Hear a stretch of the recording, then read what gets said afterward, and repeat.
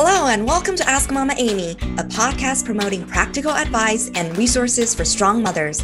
I'm your host, Amy Shao, single mom and estate planning attorney and founder of Shao Law.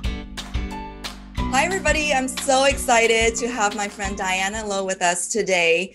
Diana is a certified executive coach and an emotional intelligence expert.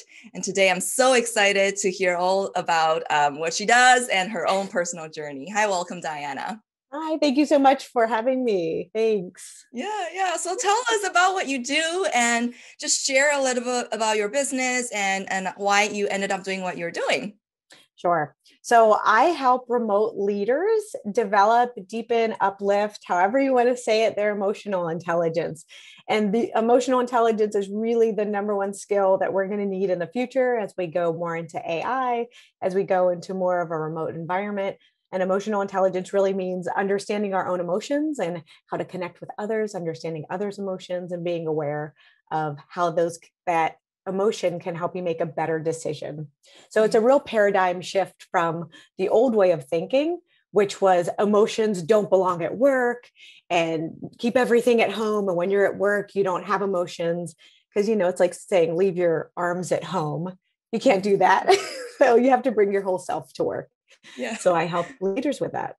Yeah, I love it. And so for some background, Diana and I actually met when our kids are just newborns, babies, right? I know. And I remember when I first met Diana, she just came across as this really just such good personal skills and people skills and her just like the way she handles her emotions and the way she teaches her kids about emotions was just what impressed me a lot. And when I learned about what she does for a living, I was just like, this is what you're meant to do for your life. And so tell us a little bit about that. How did you feel like that? Yeah. I know as a mom. And I'm so curious, Diana, if you could share with us your own personal journey. How did you decide to do what you do? Like, because what you do is so valuable to a lot of people, especially in the current, as we're wrapping up or finishing up, or hopefully concluding COVID. A lot of people are working from home, and this piece is so important as people work together. So what's your own personal journey, if you wouldn't mind sharing with us? Yeah. So I took the hardest, most glass ridden road of rockiness to get here. It wasn't a case of like, as a child, I always knew I wanted to do this. So this is what I want to do. It took me many years to figure out, like, where do I fit in this world and what do I want to do in this world? And how can I do this in a way that makes sense in this world? And as a child, I always knew that I wanted to help people. But that's so general, right? A doctor helps people. Somebody who works in a grocery store helps people. They're all valuable jobs. So I had to learn. It took a long time to figure out, what is that helping people look like for me? So I did know that early in my career, I started in finance, actually. And I worked in the city of London. And I also worked in Pittsburgh, Pennsylvania in pensions and finance and doing wealth management and working in different departments. And I did know from that point that the way people functioned at work, I wanted to be a part of that change. I was so beaten and battered and bruised from just mismanagement, poor management, and really so much so. It's kind of, I'll be completely candid. It got so bad that I was diagnosed with clinical depression and I had to take 6 months off of work. So it was severe. And I don't think, now that I know what I know, I don't think that's rare. I think that's actually really common, how people are treated at work. And so what the best thing I know to do is take that difficulty and make it into something of value, create value in that. So as I went on this journey, so I started in finance. And as I started developing myself, I realized I love public speaking. I love communicating and I love people. Finance was not suited for me at that point in my career. So I had, Amy, it's like I had a dream that was implanted in me by somebody else. And that kind of sprouted. And that's fine because I needed that to really understand my next step.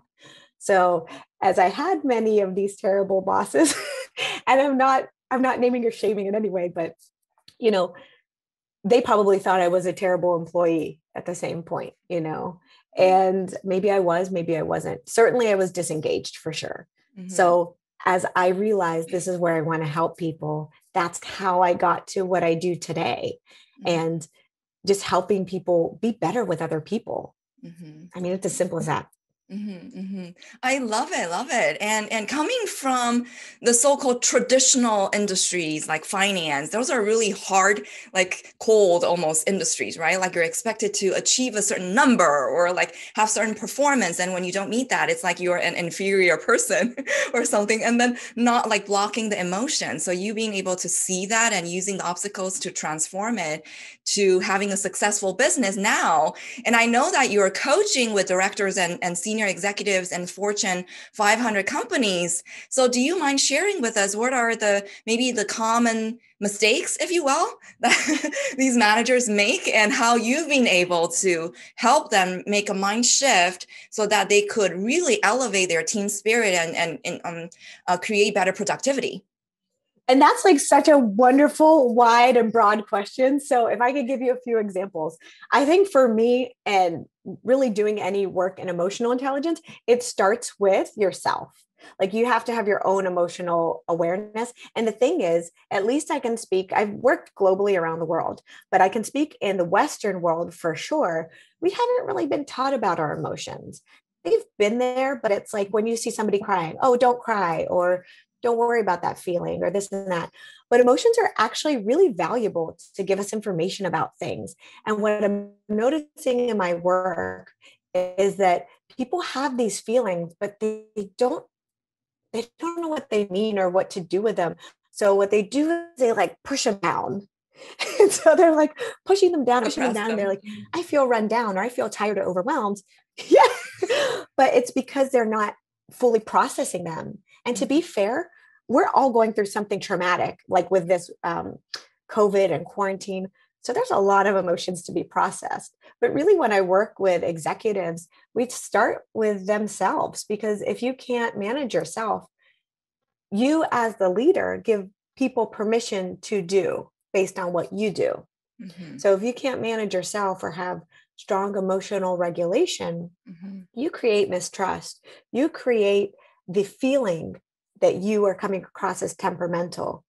You create these things, and it's not that people are meaning to do that. It's just they don't know necessarily that they're doing it. And so like when I'm working with somebody, we really look at there are 42 different behaviors that we look at, and we look at these behaviors and we see how are you showing up? How important is it to the other people, and how are you showing up? And if you're fine with the results and you're slightly misaligned, then that's good to know. But if you want to be better, what behaviors do you need to be doing? So we've come a long way in terms of emotional intelligence, because before we used to call it people skills, right? Like how good are you with people? But now with the science of emotional intelligence and the amazing tools out there, we can actually measure it, that we know for every dollar invested, you get 6 back. I That's love that statistics. yeah. So, and there are numerous studies where companies and managers, executives have invested in their own emotional intelligence. You get a better work life, you get a better marriage, you get better friendships. So it all around helps the person. And I just love doing that. I love being a part of it. Mm-hmm. And I bet these high, like senior executives, they came to you for a reason. They must be feeling like stuck or. And do you know what? It's funny, Amy, that you say that, because most people can identify in other people when they have low emotional intelligence. They go, oh, my team doesn't work well, or, I'm seeing this in the other person. So it's easy to recognize in other people and hard to recognize in ourselves. So they always come to me at first like, oh yeah, this is what's happening with my team. And then you have to think, like, if you're working backwards, well, how are you showing up to be a part of that whole equation? Takes two to tango, right? Yes, yeah. And for you to be able to coach these senior executives take some maneuvering, right? Like setting the ego aside, and for them to open up too, like to be willing to look at themselves and right. And it's true. And I think like when I think about the future of our work and our work situation, we have little kids, and by the time they're in high school, they may have streams of income from current technology. So they're not going to show up to work and put up with a boss that's terrible. And our kids, certainly at their young ages, they're talking about their feelings. So fast forward 15, 20 years, they're going to be in work and being like, I don't feel good about this, whereas now that's kind of taboo to say. It's like, if you don't feel good about it, push it to the side, keep moving. But, as we've seen globally, when people ignore feelings or that sort of emotion, that creates really bad decisions. So they're an important part of our decision-making process, emotions. And so when you're working with these senior executives, what is the one I mean, there are so many different transformative factors in this, but what would you say is one thing that helped them to create or elevate their team spirit? What was the breaking point? So that's a good question. And I think like my clients can sometimes say it feels like a Jedi mind trick. Like when they understand how to work with people better, they're like, you will do this. And the person goes, oh, I will do this. But it's not quite like that. But it's when you really understand how people communicate their energies, what they need to hear from you. And when you're more woke, if you will, to other people's needs and what they need to see from you, life is just easier. And that creates more trust. And when you have more trust, you have people who are willing to work harder. And when you have people who are willing to work harder, there's higher productivity, more profitability. And so it all comes loyalty back to that. I love that. I love that. And if people aren't loyal these days, loyalty is not one of those. I was going to say, if people aren't loyal these days, yeah. It may not be a value, but at least you can expect people to leave, to stay a little bit longer through. Why wouldn't you do that? Now, do you work with the team as well, or just the coach, or just the executive? So I work with both. So typically I'll start with, it's like goes one or two ways. It's either an executive says, hey, I want you to work with my team because they're doing this. That is one way to work. But typically what I have found is that the executive, they come and they say like, I'm having this problem. And then we really look at them. Like, let's talk about your leadership first. And then as they see the value of it and how much easier it is for them to communicate, they're less stressed, they're more productive, then they go, okay, I think my team needs this too. So I would say like 80% is executive, and then this 20% is the team. Oh, I love it. Love it. And it's like a package, right? Like they just bought the package or hours, or how do you work? So I do a program. So I always upfront, you never know if they need a Band-Aid or if they need surgery. So I always upfront do an assessment to understand, what do you actually need? Because a lot of people, they say, oh, I need time management. Like that's always a symptom. But what's a little bit deeper? So we look at the needs assessment and say like, okay, this is what you need. We need to actually focus on you, not your team, or vice versa. And then from the needs assessment, we look at their emotional intelligence behaviors. Like, how is this affecting your work, your leadership, your productivity?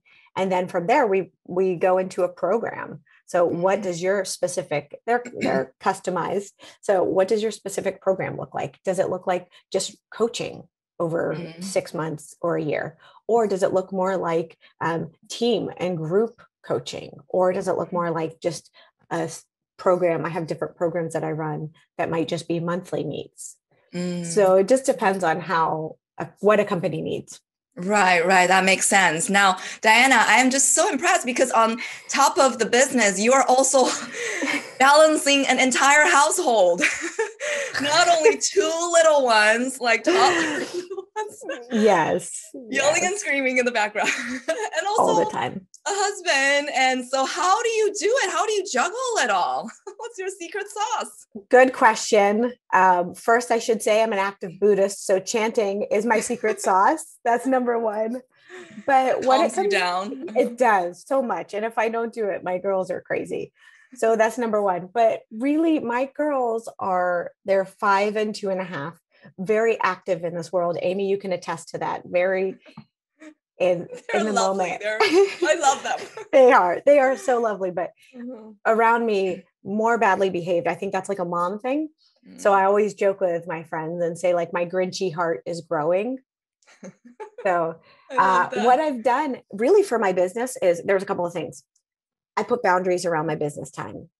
So I'm not working on my phone 24/7. When I made a hard and fast rule with me, inside of me, when I'm with them, I'm with them. When I'm at work, I'm at work. So there's no like being with them, but being on my phone. Like that's a no-go because they're so little and they need me. And also I can't get anything done like that anyways. Yeah. So that's number one. So hard and fast rule about my business time and my family time. Keep it very clear. I try to, when I'm with them, be really present. Like that's another thing, is that not to think about problems that I have and just really enjoy this moment, because I always think of like, sounds kind of weird, but like if I lose them in any capacity, like I would be like, oh, and I wasn't present in that moment. So I kind of use that loss feeling to keep me in the moment. It's kind of a weird to one. remind you. Yeah, I do that sometimes. I know what you mean. So I'm like, when they're going to be in college or in the real world, I'm going to really wish I had this time. Yes. So that's kind of how I reframe it. But the other thing, Amy, that I do that I think has been like the most transformational is that I have to work on my EI too. Like there's no doubt about it. I am not perfect. I will never be perfect. So I've taught my girls different phrases that help me check myself. So when my daughter does something pretty regularly that is upsetting, for example, smearing peanut butter all over the table because she just wants to see what it would do. Normally, or just upset mommy. Yeah, just to upset me. So like yesterday, for example, that is actually a real thing. And they've colored themselves with permanent marker while I've been on calls. And yesterday, the little one threw, smoothie all over the floor after getting her dress wet, and then poured water on the table. So I have taught them the phrase, Mommy, I'm a learning girl. And so when I get really like, and I like freak, and so they see that I'm about to freak, they both say, Mom, I'm a learning girl. I'm still learning. And so my reply is that, okay, I'm a learning mom. So I'm not going to get it right the first time either. So it's fine to make mistakes, but we need to fix them. And so through them, because might say before, I'm sorry. It doesn't help me and it doesn't help her. I love that. I'm going to steal that from you. You can.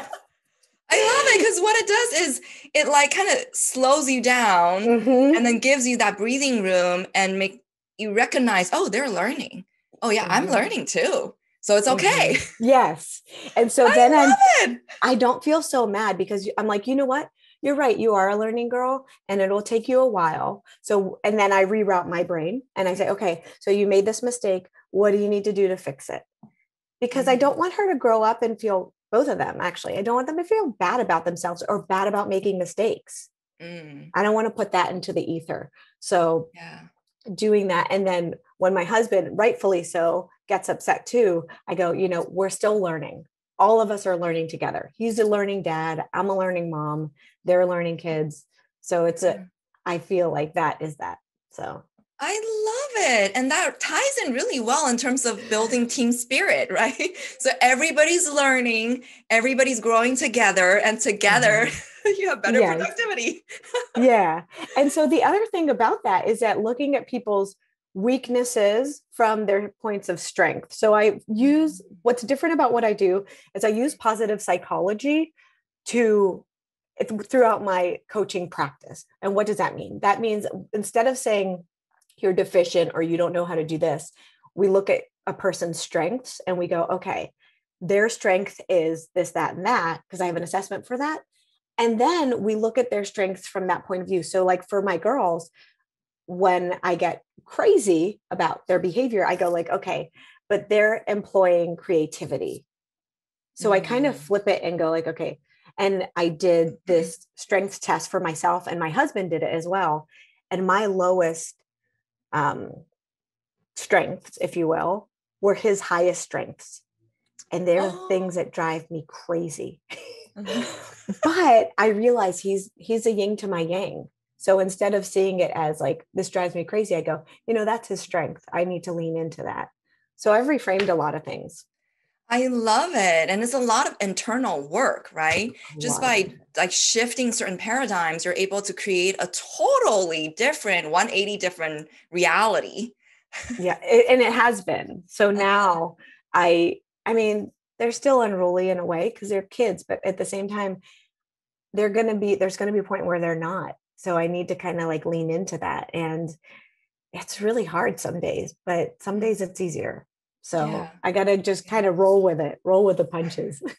I love it. I see so much strength in you. And I'm curious, how do you see, what is your definition of a strong mom? Like, what does strength mean to you? I think a strong mom, oh, this is a good question, Amy. Okay. A strong mom is actually a mom who role models compassion, strength, and kindness, Mm, and courage even. And I mm, think of, when we think about the best attributes of our mom, we think about like how strong they were, how they went through adversity. But mm, maybe you didn't know because you were a child, but as an adult, you realize that. Or how resilient they were, or how many things they had to overcome, yet they were still kind, mm, yet they still took the time to be with that person. And I often think like, it's easy to be ourselves, so, and be like, oh, I'm not going to deal with that, or I don't want to talk to you, or this and that. But then I think about like, how do I want my family to be? Like, what philosophy does my family hold? We accept everybody for how they are, how they show up in this world, and we guide them. And I'm not saying it's perfect because it's hard, mm, but I don't want to have the type of family where people feel they're not included because they're a certain way, mm. because they have too much energy. like, like, you're driving me crazy. You can't be in my family. Putting So, markers on the wall everywhere. yeah, yeah, exactly. And so you can marker the wall, you just have to clean it. And then Exactly. learn not to marker the wall. It's okay. It's a learning process. It is. And so I I am trying to be more grateful. And the other thing I do, Amy, that's kind of new in my practice with my kids, is that I thank them for choosing me. Oh, So every night I go, thank you for choosing me as your mom. Because they are making me grow, Amy, and I don't like it. Some, sometimes involuntary growth. I don't want to grow in this way. But, I say, thank you for choosing me as your mom, because they're my little babies who are helping me be better. Yeah. Mhm, mhm. I love it. Love it. Thank you, Diana, so much for what you have shared with us personally and professionally. And if you could just share with everyone how to get a hold of you if they want to get more training or just to to know you better in terms of what you can help them with, that'd be great. Sure. So the best way to do it right now is LinkedIn, because I'm pretty much always on LinkedIn. Mhm. So on LinkedIn, my name is Diana E. Lowe, and I'm also, yellow seems to be my signature color. So you can see on my profile, You look I'm great a in it. yellow shirt. Mhm. And then also you can email me at hi@dianalowe, which is my name.com. And I am online. So, feel free to email me. And I do have a website, dianalowe.com. Perfect. Any last words you want to leave with our strong mamas in the community? I think, be easy on yourself. Every day is going to be different. And, use your village. Amy certainly is definitely a part of my village. And there are some days where we can be pretty tough on ourselves as women. And then as mothers, there's an extra layer. So if you're running a business, running a household, running some kids, and, having a life too, just make sure that you have those boundaries for yourself to be easy, and recognize when you need a break or help, and have your village there. So that's what I would say. Thank you so much, Diana. Thank you a lot. I'll talk to you later. Thank you. Have a wonderful day. Thank you. Bye. Thank you for joining us today on Ask Mama Amy. Head over to askmamaamy.com for all the show notes and links you heard in today's episode. You'll also get my free legal tool for you to name legal guardians for your children, so that you can leave them with abundant resources to support them and a total peace of mind. If you liked today's episode, please subscribe and leave a review to tell us why. See you next time, mamas.